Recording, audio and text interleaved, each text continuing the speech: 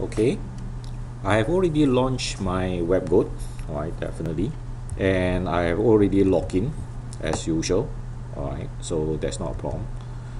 Navigate to the cross-site scripting, and then you will see just one small subsection at the bottom here, which is the cross-site scripting. We have completed the second lab, alright, then you have the third, fourth, fifth, and sixth page. A lot of reading. Alright, so I'll leave that to you.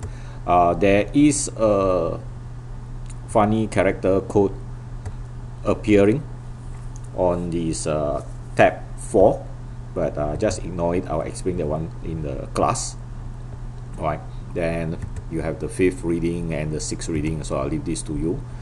The next lab is actually on the tab 7, where you have been given something that looks like a shopping cart. Alright, so this is your page here. Alright, so this is a shopping cart. You are also given a code right here, this code over here. Alright, JavaScript code. Alright, so it's a JavaScript alert here. Alright, I'm going to copy this code. Right, so I'm just going to copy this. And what is your objective here is basically to identify which field is actually susceptible to the XSS in this particular form.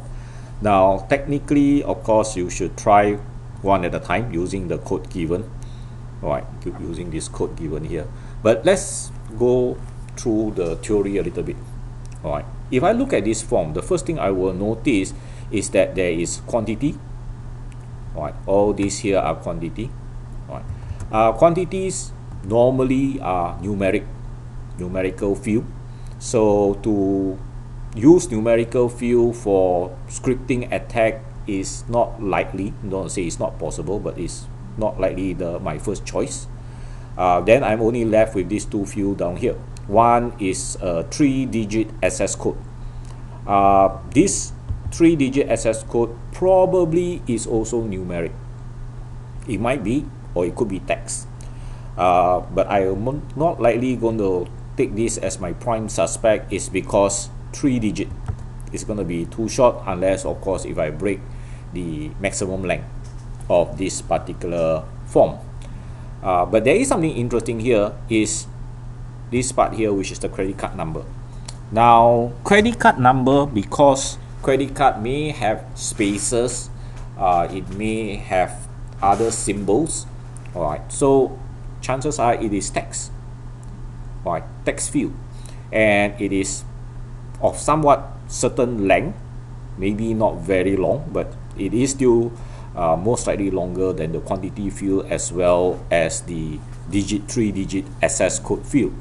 So I will place the script here. Let me paste this one here. Alright, so I put the script inside here, and you will get press the update card,